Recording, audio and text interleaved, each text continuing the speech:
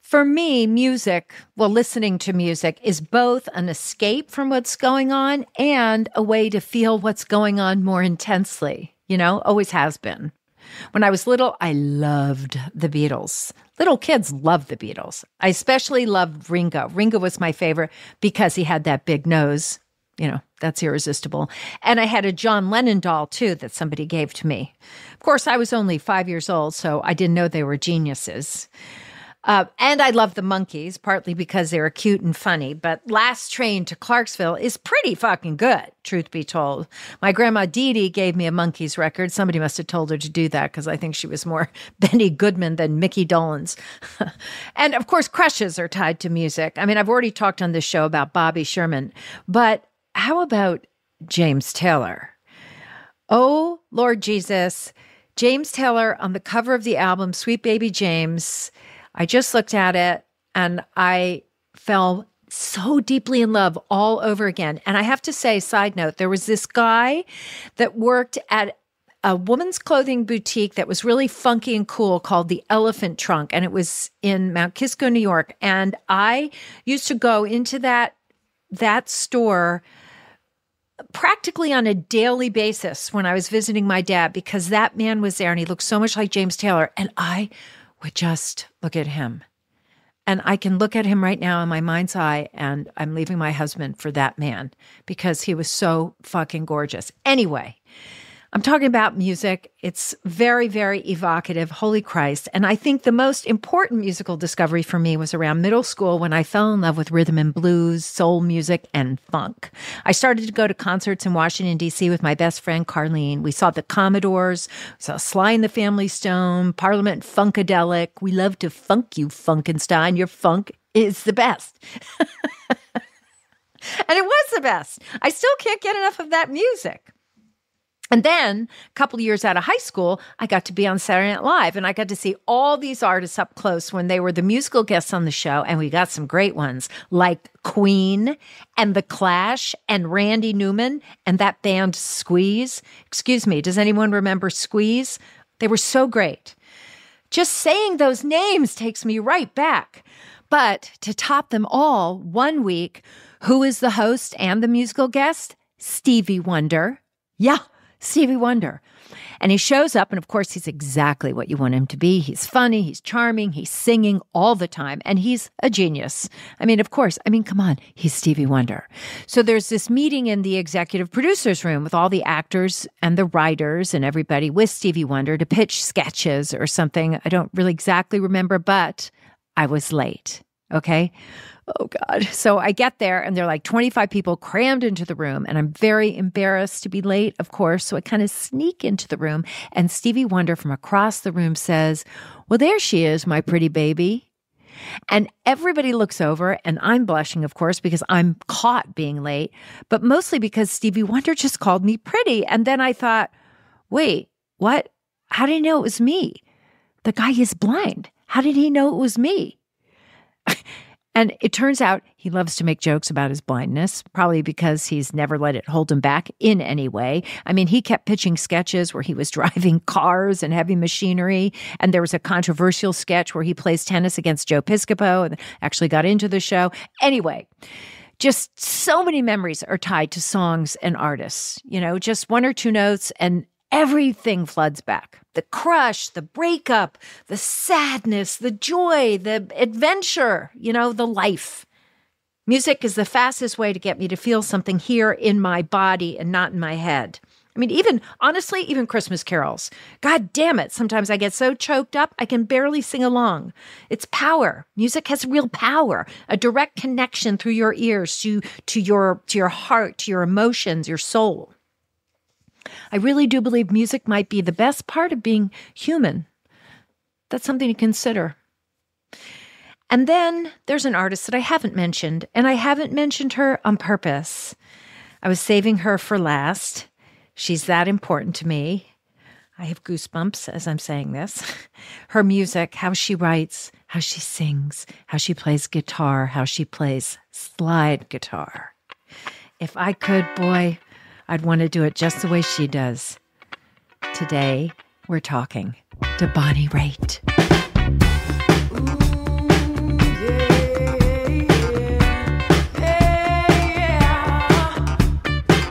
Hi, I'm Julia Louis-Dreyfus, and this is Wiser Than Me, the podcast where I get schooled by women who are wiser than me.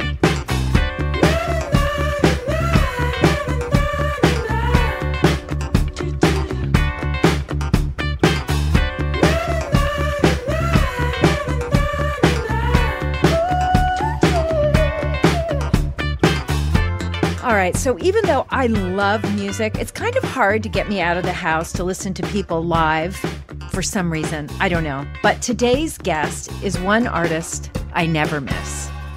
One time, I saw her outdoors in San Francisco. It was August, and so, of course, it was freezing. And she was playing, I remember, with James Taylor, and my husband said, "How is she going to play? It's too cold."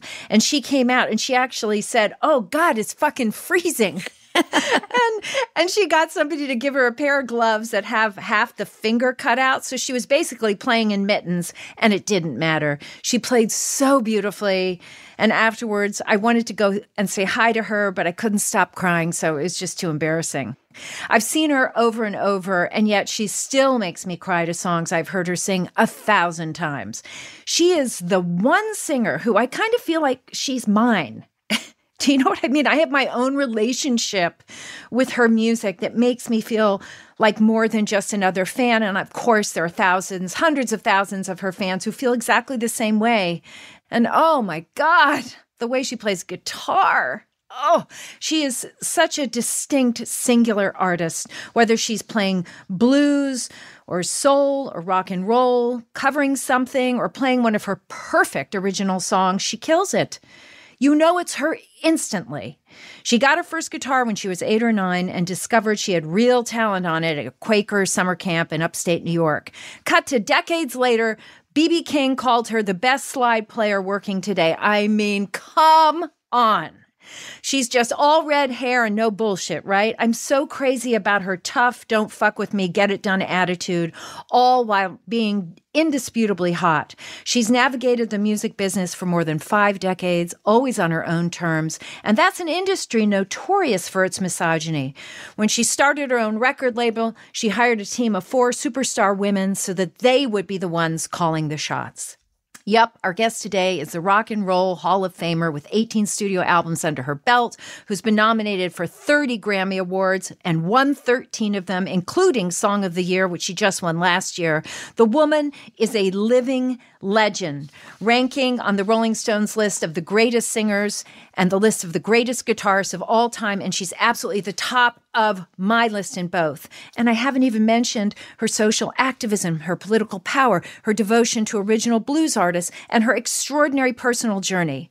Oh, and by the way, on her very first album, 1971, she even had a tune called Women Be Wise. How about that? So let's welcome a woman who is so much wiser than me, Bonnie Raitt. Hi, Bonnie. Hey, how are you? Julia, I don't know how I can live up to this. I'm shaking in my boots. Don't be shaking. I'm shaking. I'm so honored that you get me so deeply, because it takes all of those qualities you like in me are in you, and that's how we make that connection. I know that's the truth, and I've seen them in you. So thank you for honoring me. I'm already crying because I love you so much. I do. I really do. And I'm just so I'm happy. very touched. I'm verklempt myself. So. Well, anyway, thank you for being here today. Let me start by asking the requisite question. Are you comfortable if I ask you your age? Absolutely. Proudly 74 as of November last year. Nice. And how old do you feel, Bonnie? Oh my God, probably 50. Uh-huh. Maybe. The wear and tear on joints from being active and injuries here and there and all of that stuff. Just wear and tear from age is the only way I feel a little bit more, I wouldn't say less vibrant, but it takes a little bit more to get up off the couch. I can tell that the parts are getting a little creaky, worn. Little worn. I'm trying to keep the soft tissue and the spirit still gooey. Smart. But are the parts getting, you still do what you want to do physically? Or are you? Yes. Yes. And I work at it. I mean, I try to do yoga at least 3 times a week, and I hike and I move around and try not to sit around too much. But it's 74 is different than 64. And, we'll all have to keep lifting each other up through these rough times, because that's the part that beats us down more than gravity, I think. Yeah. You know, the cruelty and the suffering and the war and the endless stupidity and what? Are you kidding? I think that wears you out. Beats down the spirit. It's harder to get up off the spiritual couch when you get that pounding you down. Oh, I like that. I like that. What do you think is the best part about being your age? I really think that you're more relaxed about the things that could bother you a lot more. That triggers, you recognize that you get reactive and trigger, and it's just not worth the agita, you know? Yes. It's not healthy for you. Right. It doesn't end up, harboring resentments, harboring anger, and keep stuffing it and not saying how you really feel.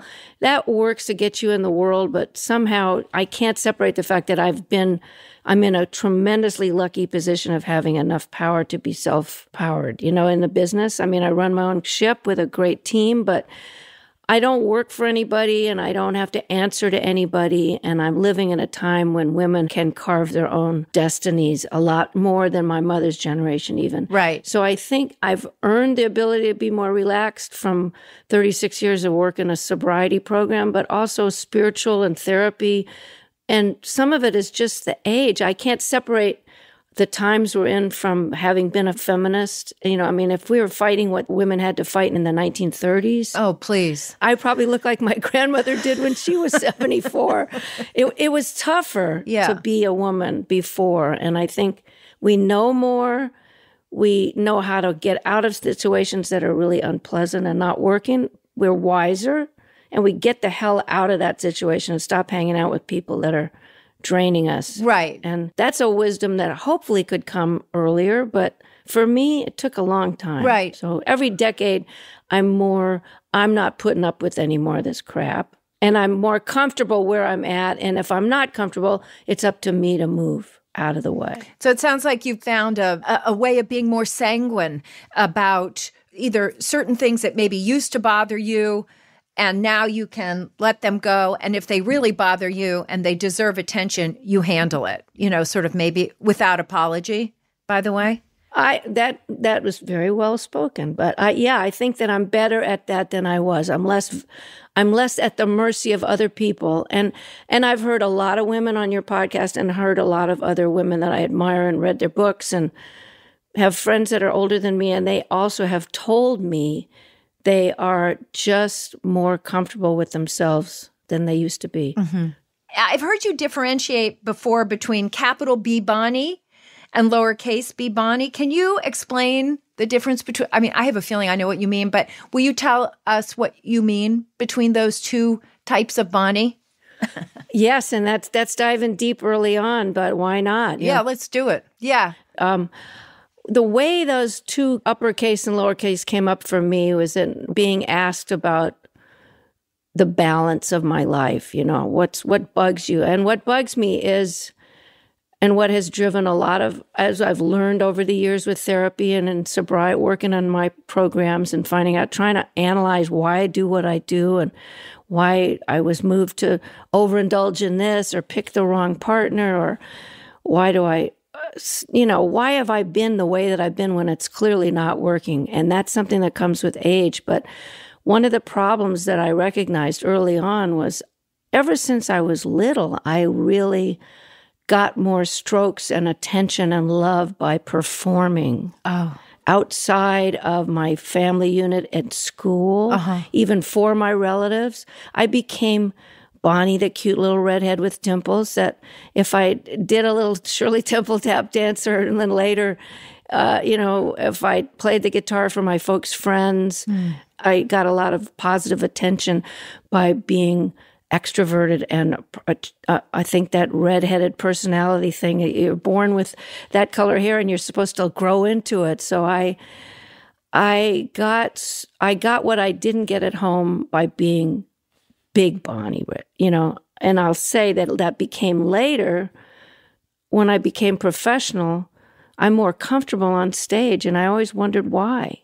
Why, when I come off stage, I don't have the same self-esteem or lack of self-judgment. So I was beating myself up a lot. And privately, as a little girl, when I went back, and so I wonder when that started, I was never that comfortable when I wasn't performing the version of myself that the good little girl or the cute girl or the talented girl or the all A's or the daddy's little girl and, not cause too much of a ruckus. And then when I was just back in my room, I would pour my heart out and play the guitar and just sing these sad ballads and longing and look in the mirror and hate what I saw, So I had a double life early on, and I have to be careful now that I don't let that schism happen. And I remember the metaphor of the Wizard of Oz being found out to be just a regular man, pay no attention to the man behind the curtain, the best movie ever. Man, the best. I totally related to that because I have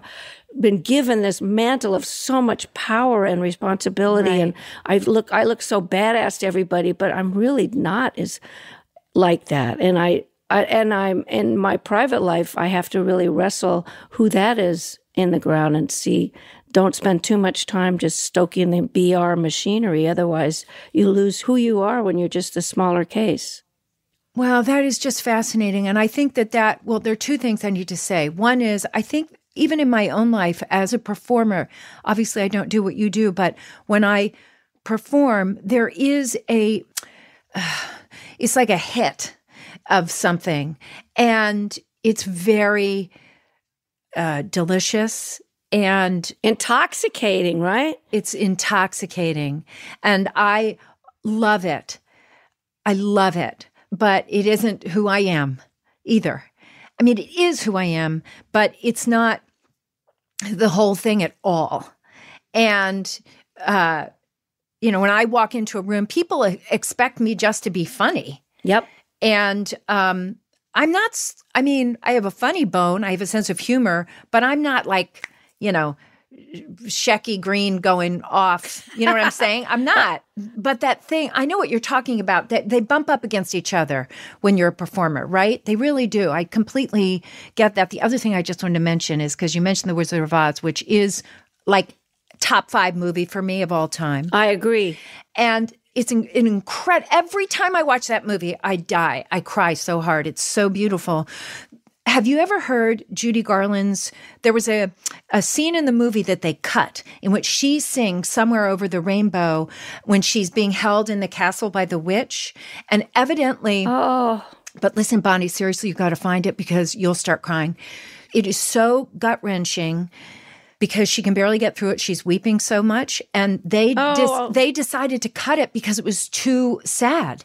But if you hear it, you will hear what a magnificent performer she is, which you already knew, of course, but it is an elevated performance of that tune. So do me a favor and look for that, okay? Or have somebody find that. Thank you for telling me about that because I immediately get her vulnerability in her voice for all the strength that she had. Right. That's why so many people relate to her. That's right. There is a real vulnerability. Oh my gosh. It was just, and to be put through what she was put through as a child, uppers and downers and dance for this and right, exactly.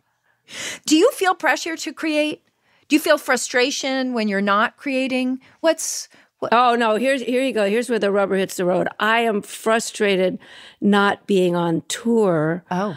There's nothing like what happens on stage. Nothing like it. I mean, I make records so I can tour. My dad loved it till the day he stopped performing at 86 years old, and he only mostly stopped because his audience was passed away. But I'm telling you that I am frustrated when I'm not. It's not the adulation of the crowd. It's the gang camaraderie. It's the traveling. Totally. It's the waking up in a different city and a new opening act, an opening night every night. Show those people you still got it. Yeah. I love, since I was 20 years old, being on the road. So when I'm home, I have a satisfying, beautiful life here. I live where I want to live. I got a small circle of chosen family, friends. And I'm healthy and I'm lucky. But I really miss what happens playing with other people on the road. Right. I mean, playing by myself is not as satisfying. But do you play every day? No, I only play when I'm getting ready to tour. You really? So you're not sitting around noodling on the guitar or the piano at home? No. No way. I don't really? do it. No, I'm too busy managing the big career of this woman who wears my name. So the business of being Bonnie Raitt is taking up a lot of my time, and I'm glad to do it and answer as diplomatically and kindly when I can't do a benefit or I can't sing on someone's record or I can't write a blurb. And when I hear a song that I really love and I want to do it live, then I pick up the guitar and learn it. But I mean, I'm not one of those. When I was a teenager, I just played all the time. Right. But I don't do that so much anymore. But now I'm playing for fun, and I got to get my calluses going again. Yes. I did my vocal warm-up today, and I'm singing on a session after we dock on this podcast. I'm singing on someone's record. So I'm getting that fire is going again, and my fingers are going, where is it? Where is it? My son is a musician, and he's always noodling and writing. I mean, he's young, of course, and he wanted me to ask you, how written out beforehand are your solos? Are they fully improvised on the day or notated beforehand? I wouldn't know how to notate a solo. I didn't take guitar lessons, so I don't know how to read music. But I took a little piano lesson, so right. But I do everything by ear pretty much. I just sort of make chord charts when I'm learning a new song, but I play mostly by ear. But yeah, it's pretty spontaneous, and when I'm making a record, I like to get it as live as possible on the first or second take. Mm-hmm. So minimal rehearsal, just pick the key, learn the lyric. I get lyrics in front of me so I can just be present and get the band and I rocking on this tune. And then later I do my guitar solo. So I might do 3 or 4 takes. But when I piece together from 2 or different takes, if I want to make a combo, a lot of times I start with that as the scaffolding for the solos on tour. I'm not a big jam stretch out for 3 or 4 times around. Right. I'd rather play more songs in the set and save the guitar duels for the rockers. Then I turn to my other guitar player and we just let her rip for a while. Yeah. So that's fun. That's so fun. So you took piano, I think you said for 5 years when you were little? Yes. God, good memory. And I took piano for 2 years, and then I quit when my piano teacher hit me, if you can believe it. Are you serious? That bitch hit me. I would have hit her back. Like Sidney Poitier in To Sir With Love. Not To Sir With Love, in The Heat of the Night when he slaps Rod. Right. When he slaps Rod Steiger. Yeah, unbelievable. But anyway, so that was the end of my piano lessons. But you wanted to play like rock tunes and stuff of the day, and I guess they wouldn't let you do that, or what? No, I loved taking my piano lessons. My teacher passed away, and I also fell in love with the guitar, and I was playing the guitar more. Right. And I got enough out of the piano. I only wanted to learn piano enough so that I could back myself up and play theme from Exodus and pop songs. Yeah. I had my mom was my dad's musical director and rehearsal. That's right. And so we had racks and racks of drawers of alphabetized sheet music, and I would just come home when it wasn't time for me to learn my classical piece. Yeah. I would play, Richard Rodgers songs, and if ever I would leave you. I do all the Broadway songs, and I would play by ear and sing along with them. So I'm so lucky that I grew up with 2 incredible music parents. And let me ask you something. How do you know when a song is the right fit for you? Does it hit you in the gut right away? Do you know instantly? I pretty much know when I hear a song that I love so much that I just want to sing it. I mean, it started when we're little, and Joan Baez, it was one thing to fall in love with that first Joan Baez or Odetta record, but I had to sing and play it, not for performing it, but just to take in the communing with her. There was something about the song where it wasn't enough to just hear her do it. And it wasn't about her as much as it was just what that made me feel. I wanted to make myself feel. So I would sing for myself. Mm-hmm. And I'm still, when I hear a song that I go nuts over, I go, man, we're going to kill that. And right away. Right away. That's so interesting. Because I have I mean, just like reading a script, for example, if you know. It's a gut feeling. It's like, I have to do this. is the feeling. I have to do this. I have to just do a sidetrack and say, You Hurt My Feelings is so great. Thank you. It is so fantastic, as are all your performances. Oh. I just adore you. So don't get me started.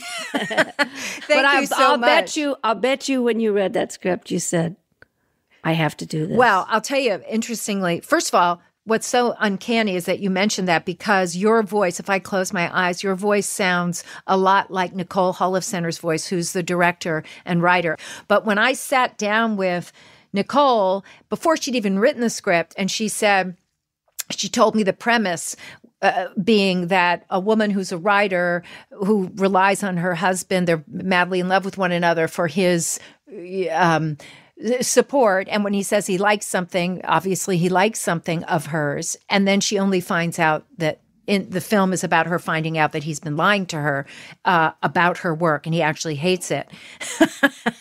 It's so profound. Isn't oh my it? God. It's so profound. I relate to this so much that I almost wanted to go ask everybody in my life have you been lying to me? It's very risky to do it with your romantic partner, though. No shit. I like to keep them kind of separate for that reason, because I don't want to know. Yeah, I don't want to be asked what my opinion is of what they're doing or the other way around. They go, sounds great. We have to take a really quick break. My conversation with Bonnie Raitt continues in just a bit.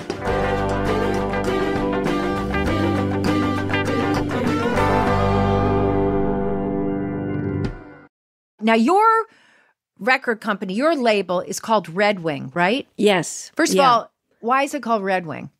Because of this shock of hair on the side that goes down. And then I put a little white streak in the bird wing and the little logo. It's like the red wing with the little white streak. I love that. Which I've had since I was 24, by the way. It just showed up out of the blue. And I've had that white streak. And when I finally, at 31, when my red hair kind of faded a little bit. Yeah. It was still just that one white streak. And I tried dyeing it when I dyed my whole head. And I just went, I'm used to this thing being here. It felt weird. So people always ask me, why do you dye your hair white? I go, because it's the only real color that's been there all this time. I just never touched it. It's so chic. It's so unusual. I love everything about it. Thank you. And as a matter of fact, you'll get a kick out of this. I'm doing a Marvel movie, and you are? Yeah, but listen to this. I'm wearing hair with a streak in it in the front. Get out of here. Fantastic. Swear to God. I've been told by someone that said, it means you've been kissed by an angel. So just wear that when you... Oh, I've been kissed by an angel. Can I tell you something, Bonnie? I'm going to use that line in the movie. Can I use it? Good. Yes. I'm going to totally use it. It was the hospice nurse that was there with my dad when he passed away in the Palisades. She said, I've always loved that white streak. It means you've been kissed by an angel. Oh, I love hospice workers. As she opens the window when my dad passed away and let his spirit out. I mean, whoa, I said, okay, I'm taking that, and I'm going to be kissed by an angel. That's why I have the white streak. Oh my God. I mean, it wasn't at the exact moment. It's just, that was the same person who was kind of connected to the other realms in a way that when you are blessed enough to be able to be with a loved one as they're getting ready to go. Yes. And those angels, those saints, those hospice nurses are there helping you get through it. She just said, does anyone mind if I open the window? And then he passed away, and she said, I like to let the spirit out, and I just was... Bonnie. It was so moving to me. It wasn't anything I would question, because she was an incredibly empathetic, compassionate, wonderful nurse that helped not only my dad, but the whole family get through that. I think hospice workers are the most admirable, the most tender. My dad passed away with hospice workers, and I had the same experience, although now, having heard this about the window, I should have opened the window, but I know his spirit definitely found a way out of the house. Anyway, we're all over the place, which is good. That means we're... Oh, we were talking about my record company. Yeah. Oh, yeah. So wait a minute. So obviously songwriting, generally speaking, is a male-dominated field. And I think, isn't it? Is it not? I don't think so. You would know better than I. I thought it was. Well, I'm just saying that I'm not a country music artist, but I was surprised with this amount of zillions of streams and appreciation of so many women artists in the country field that it turned out that for a couple of decades, they were mostly just playing guys on the radio. And I couldn't understand what that gap was, like we can't understand the wage gap. Are you kidding? Right. Still there. Yeah. But no, Joni Mitchell and so many great, Carole King, great singer-songwriters and artists have always been instrumentalists as well. But when you're writing a song, Bonnie, is it important to you to write a song through a female lens? I mean, no, I don't even think about. You don't think about gender. You're just writing. Well, when I sing Angel from Montgomery, some of my strongest songs have been written by men about women. Nobody's Girl is a beautiful song from Nick of Time, Larry John McNally. And oh my God, there's a whole slew of them that are so inside what women are feeling. There's a song of mine on Longing in Their Hearts called All at Once. So it was the first time I wrote in the third person about a woman that had a fight with her daughter and a teenage daughter. And, and it was just like a short story. Yeah. And that really felt good to write and sing from a woman's point of view. Right. So I sing from women's point of view, women be wise, Keep your mouth shut. Don't advertise your man. Yeah. I love those lyrics. Oh, thank you. I think I've written a lot of really strong please, lyrics. Just like that is incredible. I mean, I was just re-listening to that yesterday and then this morning, and every time I hear it, I cry. I lay my head upon his chest. I was with my boy again. I mean. Thank you. Thank you. I watched that go down on TV. A news team brought a crew for a woman to meet the man who had her son's heart. And that just inspired me. I mean, I wrote a story about a woman who actually caused the death of her child because she was looking the other way. And she just was so ashamed and so horrified. She just disappeared, and there was no way for her ever to find any redemption. She was just one of those people, that crazy lady down the street with the blinds closed. And that this guy who had her son's heart that she didn't even know was donated, spent all this time to find her. But anyway, to answer you, there are a lot more songs I sing from a woman's point of view. I should probably say I write from a woman's point of view and not I just don't think about it consciously. I understand. Well, I mean, it's your experience as a woman, so that's why you don't think about it consciously, I would imagine. But I mean, also I wanted to mention too that your cover of Baby Mine. Oh, I love that one. So I have to say that when I was listening to that on repeat when I had my first son, and by the way, produced by Don and Gemma are good friends of ours. Oh, of course they would be good friends of yours. Aren't they the greatest? The greatest. Oh, and Sheila, I know, because I knew Sheila more because she booked me for David Letterman. Oh, my God. Speaking of which, do you know we met on Letterman? Yes, we did. I remember I was going, God, she's just built like a rocket ship. I just remember loving you, but then going, man, I am going to work out more. No, I was so inspired. I remember being thrilled that we were on at the same time. Oh, my God, me too. And I have a picture I just have to show you. Here it is. And I know our listeners can't see it. How do I get this big? Here. Can you see? How do I do this? That's us. I can see it. Oh, sweet. Oh, my God. Isn't that fun? Are we foxes or what? We are stone cold fucking foxes. I love it. And I was so happy that you are, friends with Jane and Fonda, yes. Yeah, you're political, and I love who you are in the world too. So, we're going to go on and on like this. People are going to just shake their head and go, you guys just make a date and sleep together, get it over with. Yeah, well, fuck them. We're not, we're doing what we want to do. We can talk about anything we want. What was it like being on the road all the time with men? Was it great? Did you love it? Did they drive you crazy? All of the above? No, I loved it, but I have two brothers. I'm not a girly girl anyway, so it was really fun. I was kind of a tomboy. I never identified with, hair and makeup and, I just wasn't into shopping, and I didn't want to be a wife and mother. I just wanted from the get go. Is from the get go? Yeah. Gidget was a big role model from when that book and movie came out. Yes. When she was not accepted in a man's world of surfing, and then she got really good at it. Yes. You're the Gidget. Yeah. And then I've also said this on interviews, but I really loved Amanda Blake because she had red hair and she owned the saloon and she didn't have to get married, but they were way in love. And I just thought that was so cool because a lot of women, the mothers of my friends in LA when I was growing up, somehow in the middle of our teen years, a lot of them were getting dumped. The husbands were marrying younger women. Either the wives later I realized might have been premenopausal or when the kids, my dad left my mom when I was 19 and found a younger woman that he was closer with. I mean, I don't know what went on between them closed doors, but parenting teenagers can put a lot of stress on a relationship. Sure. And my dad was away a lot and, my mom was, it was difficult. And so I just got the message where I just don't want to have to depend on any guy. I just rather be way in love, but stay independent and be not the other woman, like breaking up people's homes. Even before feminism, I didn't want to have that model of being married and living in the suburbs and having kids. Did you get pushback on that from anybody?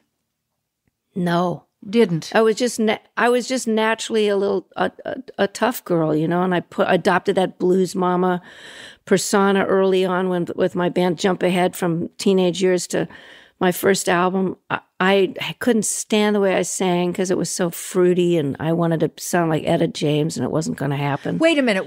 You couldn't stand it? On the first album? I hated it. But I loved doing it. I just didn't like listening to it. So I would adopt this kind of swagger and drink and smoke and, talk. I mean, I listened to some bootleg live shows of my early folk days where I was just like, who was I? I adopted a persona as if I was somebody that did own a saloon. Can you listen back to your music or you can't? Is it hard for you to listen? I mean, you're talking about your first album in the early days, but is it hard for you to listen back? I have great affection and compassion and a lot of great memories of who she was back then. I'm proud of the music that I made. But do I like listening to my voice? Not really. I mean, maybe as I got older, I could like it more. Yeah.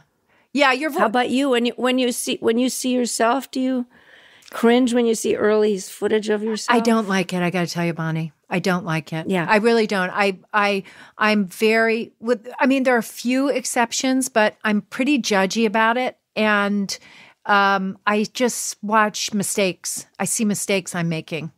And no, it's true. I do, which is, but I mean, I like certain things.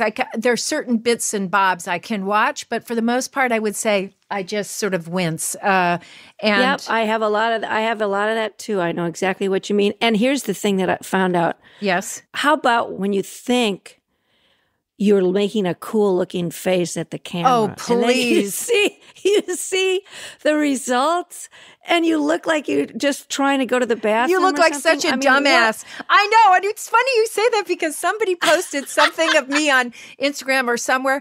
And it was, anyway, it was some red carpet event. And I had gotten it in my head that I smile too much on the red carpet.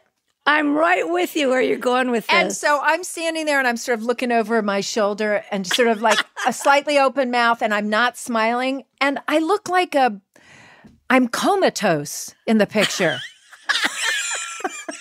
It's really so embarrassing. I just had to just look at a whole bunch of shots where I could have sworn or even live shots now. I'm editing, helping pick the promo pictures for the Austin City Limits show we cut.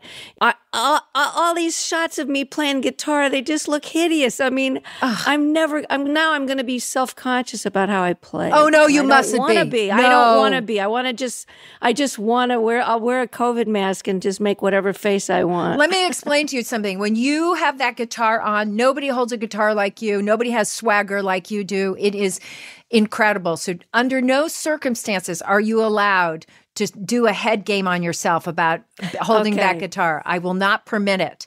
The guitar part's fine. I just have to make sure that I'm not making the face that I just saw in about 10 photos. Yeah. But I mean, but your voice has changed as you've gotten older. It's gotten a little bit deeper, is it? I guess. I mean, I think that happens naturally. Yeah. Yeah. It happens. You get lower, you get more notes down below as you get older. And it sounds because I warm up more. Yeah. Oh, thank you. No. I mean, I feel like I have more agility, and Yes. I know that I have to say, when I look at my pals, Jackson Browne and, Bruce Hornsby, Bruce Springsteen, there's like a lot of people, men and women, that are touring now. Their voices have never been better. And it's really great because we're not 50, we're like 70. It's fantastic. It's a huge benefit to aging, isn't it? And look at Tony Bennett and Willie and BB. I mean, my dad was singing his butt off when he was in his 80s. So, incredible. I mean, when people go, "Are you going to retire?" I go, "Why would I retire? Why would you do that? No, keep going. Never stop. Never stop." Actually, I'm circling back to something because I really did want to ask you, all these fabulous people in blues, women in particular, and Sippy Wallace.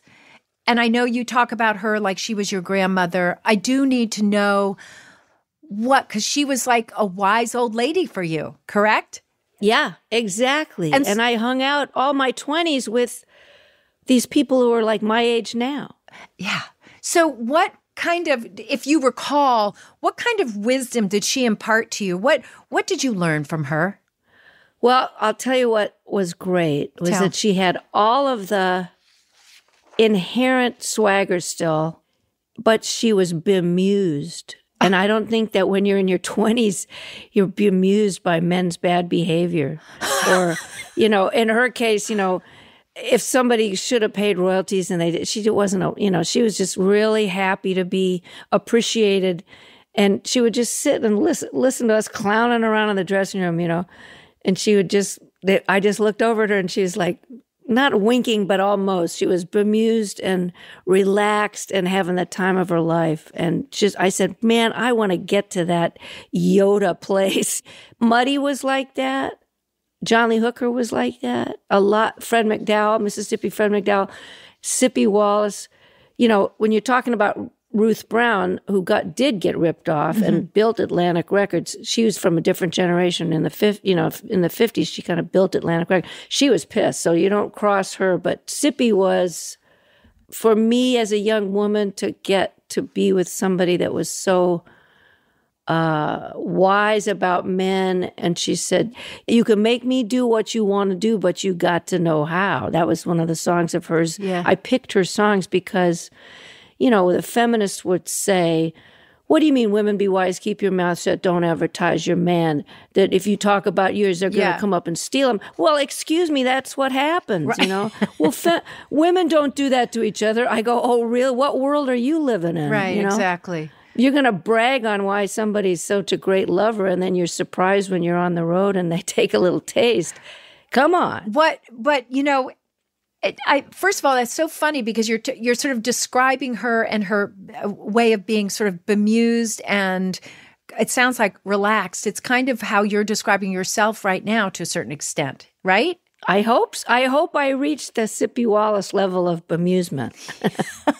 Because you got to just sit back and go, it's out of my control, but I'm going to try. I mean, there's a different layer. There's layers of political stuff that are on top of being alive now that I don't know whether any bemusement would be no, what I would that. call any, right. Yes. But I'm just saying, in her as a young woman, she was like what I'm aspiring to feel like now, like, okay. She's okay. She's okay. Yeah. She can sitting with it all. She's sitting with it all. She can gracious, breathe deep. Funny. Yes. Present. Yes. Bring it when she needs to, Right. She didn't seem to care about what people thought about her. Yes. All that stuff we're tyrannized by the weight thing, by the, am I pretty enough? I know. Believe me. What about ageism? Oh. Yeah. Talk about that, Bonnie. I think in my folk Americana wing of the music business, we only get more legendary and people respect us more as we get older. I don't see the discrimination that leading ladies got in my dad's business when Connie Towers and other people turned 50, and other actresses. They like were Jill over. Clayburgh. Over. And so in my world, I did not face sexism or ageism, but I did face men in the beginning not liking to be told that I was self-managed, that I was the music director of my albums, when I couldn't, that was odd to be told what you were doing not correctly, or you'd like somebody to do it differently in the studio when I couldn't play that instrument as well as they could. So, like, who are you who died and made you the boss? So right? how did there you was a little bit of that. Talk about that. I mean, how did you manage that tiptoe around that? Yeah. First of all, you try to make sure you're only in the room with people that have a lot of respect for you, and most of that time that was the case. Mm-hmm. There was like one record where I was with a lot of really heavy hitters in New York, and I was only 24, and there was an actual producer, Jerry Ragavoy. And so what I would do, oftentimes it would be a partnership, and when something tricky needed to be said, sometimes I would ask him to rephrase it. He'd be like my Secretary of State. Uh-huh. Or my... he was the diplomat. He was the UN ambassador that went in and said, what she means to say here is, sounds great. It sounds great, but... Did you ever have any self-doubt, or did you stand pretty firm, or sort of a combo? Probably a combo, I would think. Isn't that human? When it comes to music, mm-hmm. My ears tell me when something's working. I cannot lie. If it doesn't sound right, if the groove's too rushed, or the playing that track wasn't it. Yeah. I have to be completely honest. Uh-huh. And so I trust that implicitly since the beginning. Yeah. I can tell when it's the right take. Yeah. And pretty much the people that I pick to work with, they feel the same way. Yeah. So I haven't had a lot of pushback on that. The pushback sometimes is in the record company where they don't like to see a woman represent themselves. And if you say, how come you don't put enough records in the stores after I just sold out that city? They don't like to hear that from the artists. So they want to have an intermediary, and it's usually a guy. Incredible. Stay put. My conversation with Bonnie Raitt continues in just a moment.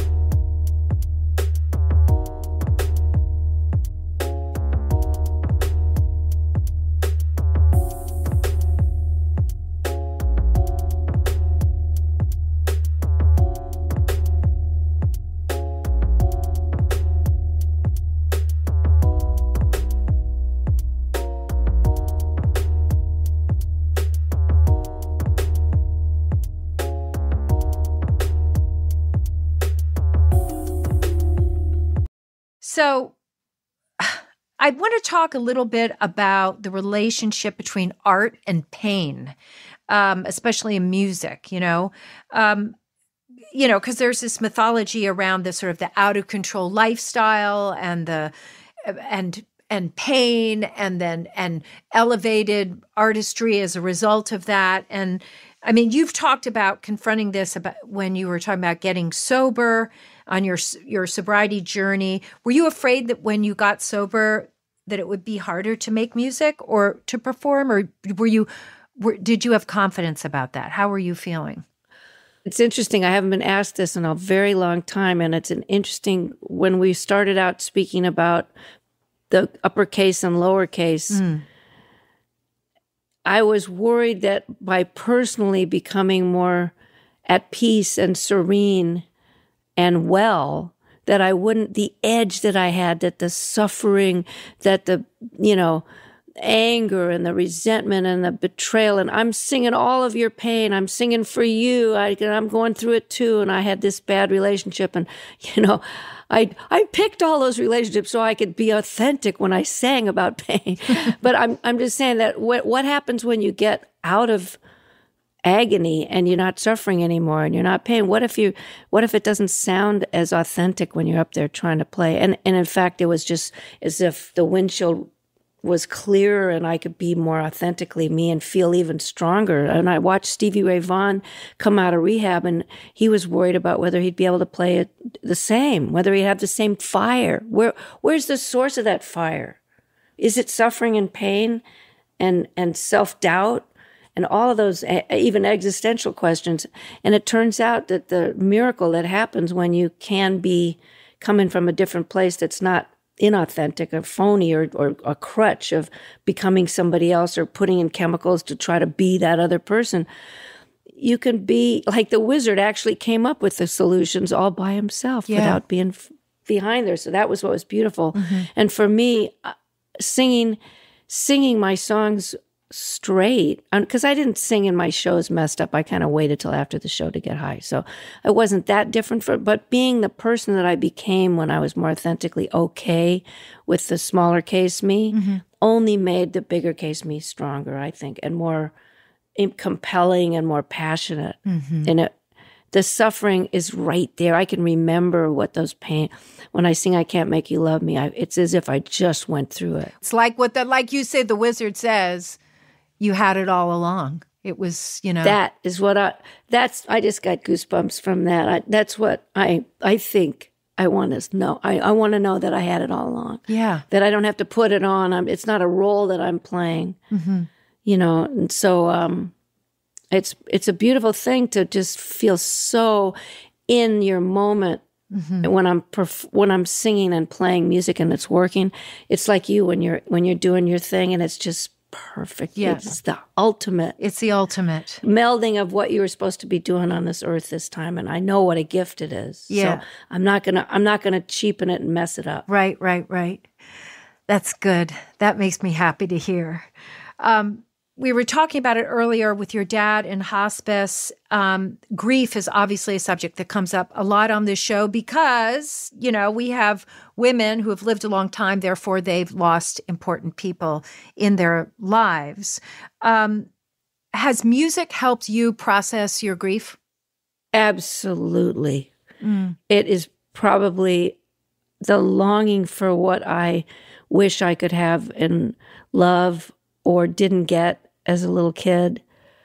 That's not grief, but it's longing and the loss of so many things in my life that I didn't cherish at the time. Well, I just mean relationships that because I'm on the road all the time, I wish I had nurtured more. That's something we all kick ourselves for. But the loss of so many people has been, when I go to sing now, I sing Dimming of the Day for my brother Steve. And I wrote this rocker song with my guitar player. I put the words to it called I'm Living for the Ones Who Didn't Make It. Yeah.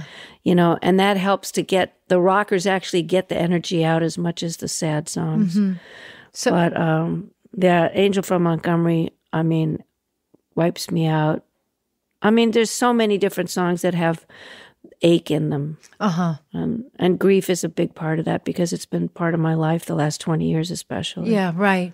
So it's cathartic that way, right, Bonnie? Absolutely. Mm-hmm. And I know the audience is feeling that. And when I sing just like that, I try not to make eye contact with the people in the audience, but the guys in the band will tell me there was people sobbing in the front, or I've gotten letters from women that have said, I've never seen my husband cry. We've been married 40 years. And when you sing, I turn and look at him and he was crying for I Can't Make You Love Me. Oh, yeah. So I know that I'm holding a really holy space on those songs like Angel from Montgomery. And, the feisty ones, I'm holding that space. And, when you were asking about, do I write from women's point of view? I've written a whole lot of songs, Meet Me Halfway, Standing by the Same Old Love, Down to You. There's a whole bunch of tunes, Baby, Don't You Know I'm on Your Side, that are about, even though we were finished talking about it, I just went, I'm standing up for these positions, these lyrics that I pick. I'm standing up for those people in the audience that need to say that to their partners. Mm-hmm. And a lot of them are women. So yeah, I mean, I take back saying I don't think about gender. I think about me, but because I'm a woman, I'm speaking about meet me halfway. I mean, that's your default position. That's where you are. And I like that you use the word holy, because I think your music is holy. Oh, thank you. I do. It feels that way when I'm singing it. Thank you for receiving it. It really means a lot. I do. I totally receive it with open arms. And what a dream. What a dream. Well, can you imagine how it feels for me to be off the road since October and have my first time being me again, be with you, receiving me with such I mean, I knew you were a fan, but not to the extent of soul connection that we have, and so many things line up. Yeah, and the all the important, the real things, ways, and the real things. And I admire you so much. So for you to like me is just thrilling. So Thank you. Right. It's mutual. Thank you. Tell me. I'm going to just take this moment to ask a couple of very quick questions that I like to ask the ladies when we're talking on the show. Is there something you go back and tell yourself at 21? Oh, wow. Try to pick partners that are more your peers than someone that's just feeding what you need and companionship and being okay. See if you can make more of parity in the decision. And that's hard to do when you travel all the time. But that's good advice. But I wished I've had relationships with people that were really even on many, many levels. And those are the ones that had a shot. And when I aimed lower and just sort of like filled up on fast food for that desire, and I was holding out for the higher one later. Well, next thing you know, I would have liked to have known that sooner. Okay. That's really good advice. What are you looking forward to, Bonnie? Oh, gosh. Oh, peace, sanity, coming together, putting aside our differences, and an end to this, a redirect of the road we're on onto one that's more solid and more loving and more compassionate and more just. And may we be at peace. May I be at peace. May I find a way to be effective. And I'm looking forward to making a difference if I can help make that happen. That's a future I want to see. Well, that's the perfect way to end this conversation. Well, I'm a basket case now. I am too. I'm singing. I'm going to go sing on a record by the man who co-wrote "I Can't Make You Love Me" and the wonderful Joe Henry that produced like 8 songs I've put out on the last few albums. One of my favorite songwriters, and the two of them are collaborating on a record together. And I'm going to go finally get to pay back to Mike Reid by singing on he sings like an angel. I mean, he's got, how Michael McDonald's voice is unearthly beautiful. Yes. Mike Reid, he's made several albums of his own. He's just but for a former Cincinnati Bengal football player to have come up with the music for "I Can't Make You Love Me," and with Alan Shamblin to come up with that "Don't Patronize Me." Don't Patronize Me is extraordinary. Oh my God. So you're going to that now. And I'm going to take this lump in my throat that you've carefully honed for the last 2 hours, and I'm going to use that and sing on this beautiful song that they did together. Oh, I'm so happy. I can't wait to hear it. Me too. I can't wait. And just think, now it doesn't exist. In a couple hours, it will always exist. Yee-hee. All right. It's amazing. All right. I can't wait to see you again and make a difference together and have a blast and laugh and hike and do all that stuff. Okay. We are one. We are one. Bonnie Raitt, the most wonderful, the most authentic. Julia, thank you for everything. Thank you, Julia. I love you too. Love you. Be well. You too. Bye. Bye. Oh my God, I love her. Oh, I'm like lying on the floor. Oh, Bonnie Raitt, wow. Okay, I got to get my mom on Zoom so I can tell her all about this.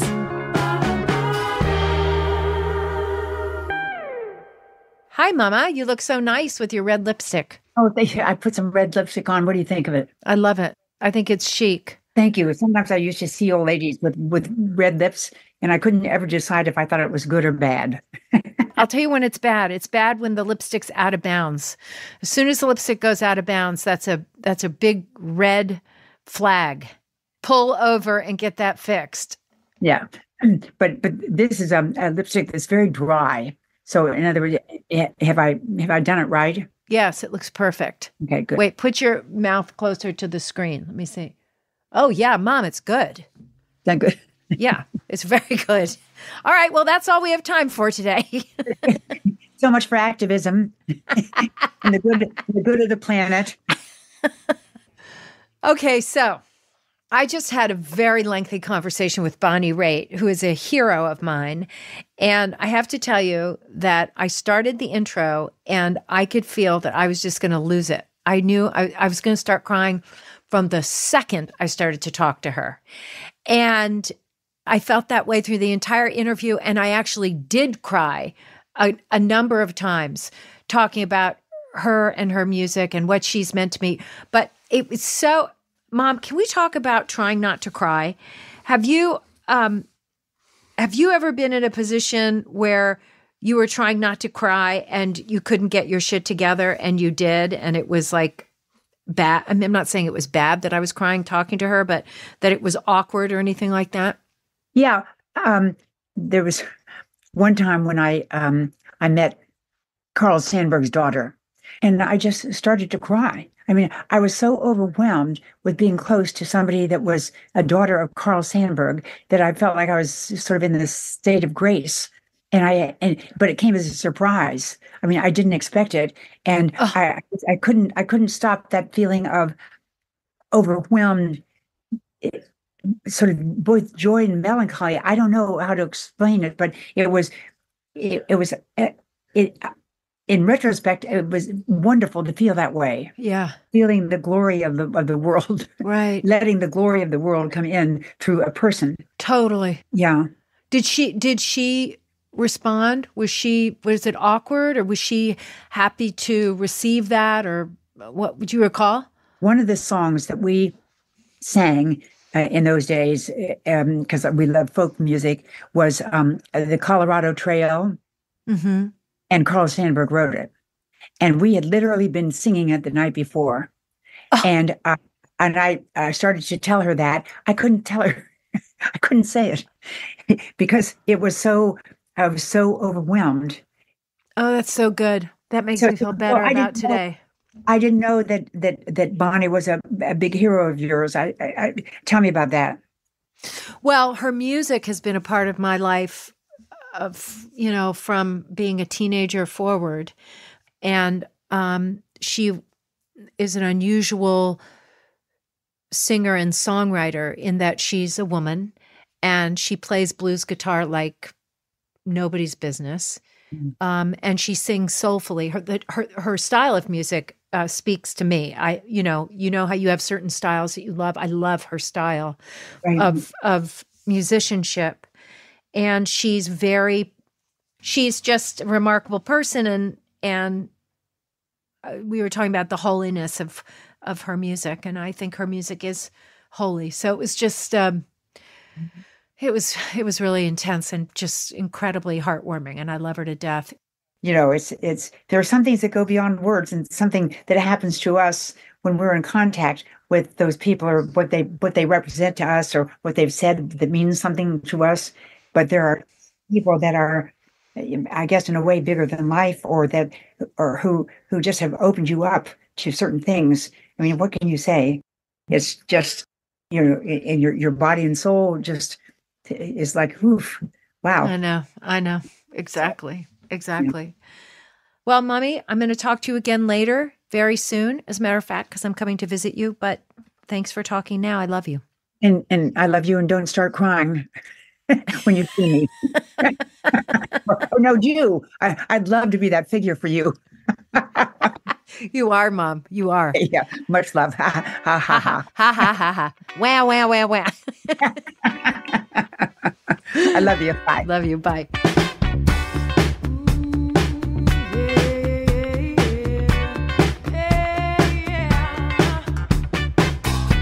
There's more Wiser Than Me with Lemonada Premium. Subscribers get exclusive access to bonus content from each episode of the show. Subscribe now in Apple Podcasts. Make sure you're following Wiser Than Me on social media. We're on Instagram and TikTok at Wiser Than Me. And we're on Facebook at Wiser Than Me Podcast. Wiser Than Me is a production of Lemonada Media, created and hosted by me, Julia Louis-Dreyfus. This show is produced by Chrissy Peace, Jamila Zara Williams, Alex McOwen, and Oha Lopez. Brad Hall is a consulting producer. Rachel Neal is VP of New Content, and our SVP of Weekly Content and Production is Steve Nelson. Executive producers are Paula Kaplan, Stephanie Whittles-Wax, Jessica Cordova-Kramer, and me. The show is mixed by Johnny Vince Evans with engineering help from James Sparber, and our music was written by Henry Hall, who you can also find on Spotify or wherever you listen to your music. Special thanks to Will Schlegel and, of course, my mother, Judith Bowles. Follow Wiser Than Me wherever you get your podcasts. And if there's a wise old lady in your life, listen up.